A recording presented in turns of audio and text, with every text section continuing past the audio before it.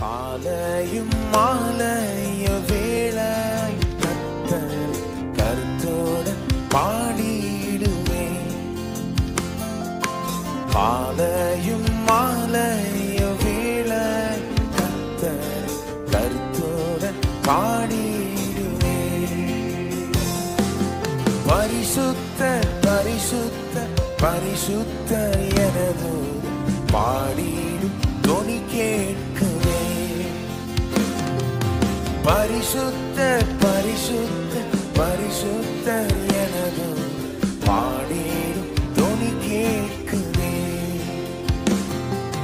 காலையும் மாலைய வேளை கர்த்தர் கருத்துடன் பாடிடுவே.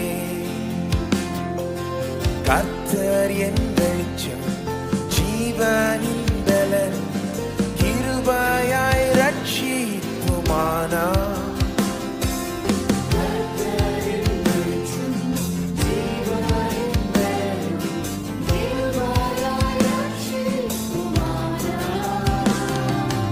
அஞ்சிடாமல் கலங்காமல் பயமின்றி திகிலின்றி அனுதினம் வாழ்ந்திடுவேன்.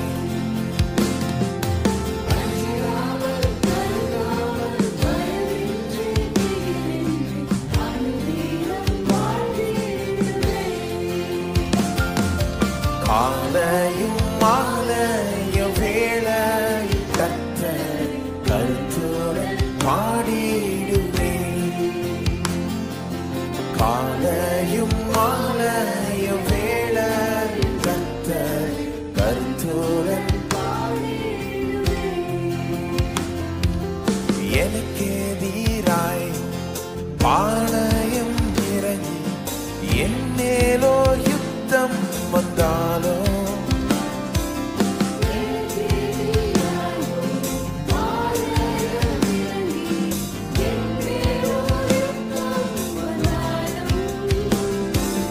பயப்படே எதிராளி நிமித்தமாய் செம்மையா பாதையில் நடத்திடுவார்.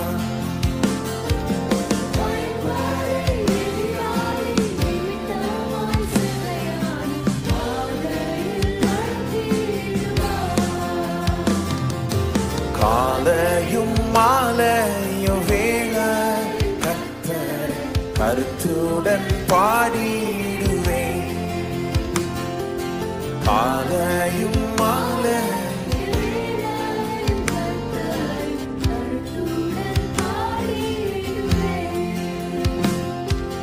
தீங்கு நாள் கூடார மறைவில் தேடி சேர்த்தென்னை மறைப்பான்.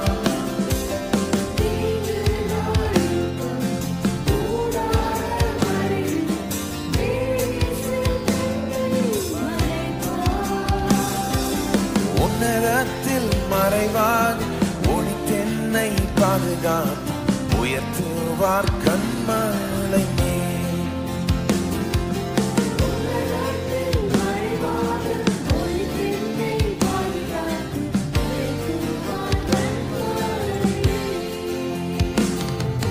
காலையும் மாலைய வேளை கர்த்தர் கருத்துடன் பாடிடுவேன்.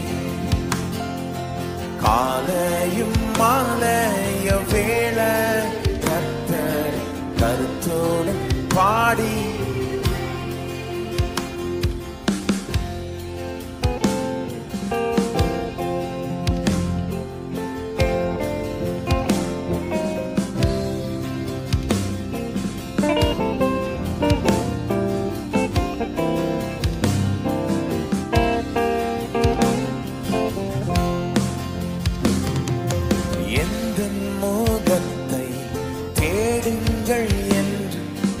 என் கர்த்தர் சொன்னதினாலே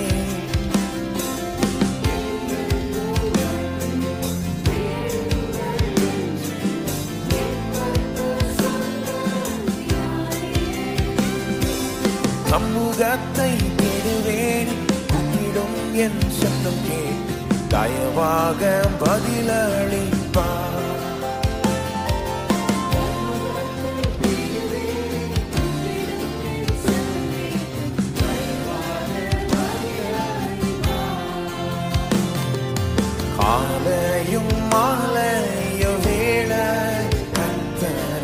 கருத்துடன் பாடிடுவேன்.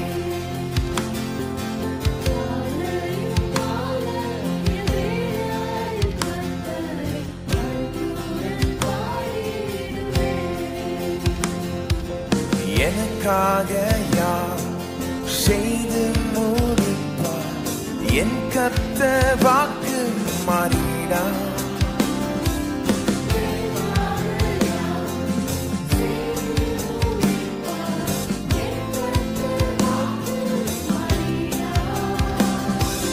தமக்கென்றும் பயந்தேன் பக்தர் யாவும் விருப்பம் தவறாமல் நிறைவேற்றுவார்.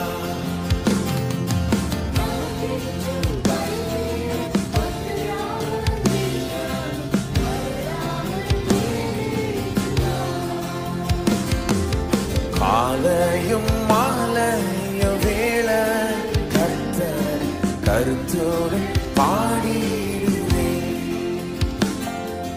காலையும் மாலையும்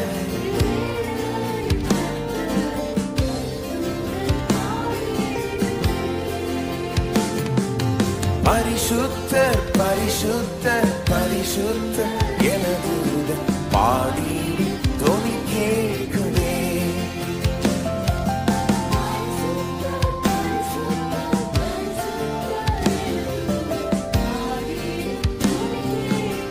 பரிசுத்தர் பரிசுத்தர் பரிசுத்தர் பரிசுத்தர் எனது பாடிடும் தொனி கேட்குதே. பரிசுத்தர் பரிசுத்தர் பரிசுத்தர் எனது பாடிடும் தொனி கேட்குதே. ஆமென். நம்மளும் தயவுசெய்து எழுந்து நின்று தொடர்ந்து கர்த்தரை துதிப்போம். பரிசுத்தர் பரிசுத்தர் பரிசுத்தர் என்று தேவதூதர்கள் பாடிக்கொண்டிருக்கிறார்கள். தொடர்ந்து அதை செய்து கொண்டிருக்கிறார்கள். துணி கேட்குதா? தேவனுடைய பிரசன்னத்தில் நின்று கொண்டு பாடாம இருக்க முடியாது. அவங்க தேவனுடைய பிரசன்னத்திலே இருக்கிறாங்க பாருங்க. தேவதூதர்கள் அவருடைய மகிமையை காணுங்கிறார்கள். வாய் சும்மா இருக்காது, பாட வைக்கும். இமயமலைக்கு முன்னால நின்னீங்கன்னா வாய் சும்மா இருக்காது பாருங்க, தானா வாயை திறக்கும். ஐயோ இது சூப்பரா இருக்குன்னு சொல்லும் பாருங்க. அது மாதிரிதான் இமயமலையை உண்டாக்கினவர் முன்னால நிற்கும் போது, சர்வ வல்ல தேவன் எல்லாம் மகிமை உள்ளவர் அவருக்கு முன்பாக நிற்கும் போது வாய் சும்மா இருக்காது. வாயை திறந்து பரிசுத்தர் பரிசுத்தர் பரிசுத்தர்னு தொடர்ந்து வந்துகிட்டே இருக்கும். இவரை போல் யாரும் இல்லை. துதிகள் பாருங்க அப்படி தானா வரும். நாம இன்றைக்கு நாமளும் அவர்களை போல தேவனை கண்டா, அவருடைய மகிமையை கண்டா துதி தானா வரும். அதனாலதான் சங்கீதக்காரன் சொல்லுகிறான், எந்த வேளையிலும் என்னுடைய நாவு உம்மை துதிக்கும், காலையும் மாலையும் எல்லா வேளையிலும். நாம இன்றைக்கு தேவதூதர்கள் போல கண்ணால தேவனை காண முடியல. அவருடைய மகிமையை அவர்கள் காணுகிற விதத்தில் கண்ணால காண முடியல. ஒரு நாள் வரும் அப்படி நாமும் காணுவோம் பரலோகத்தில். ஆனாலும் இன்னைக்கு பாருங்க, அதுக்கு தான் நமக்கு ஒரு மனதை கொடுத்துக்கிறார். இந்த கண்ணால காண முடியலன்னா கூட நம்முடைய மைண்ட்ஸ் ஐ, நம்முடைய மனதின் கண்ல, மனக்கண்கள்னு சொல்றோம்ல, அதாவது தேவனை பற்றி எப்படி யோசிக்கிறோம். அதனாலதான் இந்த பாட்டுல கூட பாடணும், கருத்துடன். பாத்தீங்களா, காலையும் மாலையும் எவ்வேளையும் கர்த்தரை கருத்துடன் பாடிடுவேன்.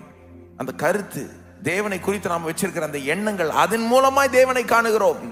இந்த கண்ணில் பார்க்க முடியலன்னா கூட மனதின் கண்ணில், மனதில் நம்ம எப்படி யோசிக்கிறோம், மனசை யூஸ் பண்ணி நம்ம பாருங்க தேவனை பற்றி யோசிக்க வேண்டாம். அவர் எப்படி பெற்றவர், அவருடைய வல்லமை, அவருடைய இரக்கம், அவருடைய அன்பு, அவருடைய நீதி எல்லாத்தையும் யோசித்து பார்க்கும் மனசுக்கு கொண்டு வரும்போது, ஞாபகம் வைத்துக் கொள்ளும் போது பாருங்க, அதை மனசு கொண்டு வரும்போது துதிக்காம இருக்க முடியாது. தேவன் எப்பேற்பட்டவர், நமக்கு என்ன செய்திருக்கிறார் மனசுக்கு நம்ம அதை கொண்டு வரும்போது அவரை துதிக்காம இருக்கவே முடியாது. இந்த அடுத்த பாடல் அதுதான் சொல்லுது. இந்த நாள் வரைக்கும் தேவன் நமக்கு என்ன செய்திருக்கிறார் என்பதை குறித்த ஒரு பாடல். கருத்துடன் பாடுவோம். சில பேர் ஆராதனை துதி நேரத்தில் மனசையே ஒதுக்கி வச்சிடலாம்னு நினைச்சுக்கிறாங்க. மைண்டுக்கு வேலையே இல்லை, வெறும் கை தட்டணும், கையை உயர்த்தணும், பாடணும், அப்படி கிடையாது.